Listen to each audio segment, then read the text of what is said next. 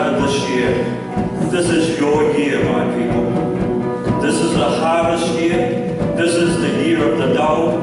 This is the year where you are to stand up and to face your challenges, says the Lord. I have declared over you favour and my grace, my abundance. My provision is upon you, my people. You are no longer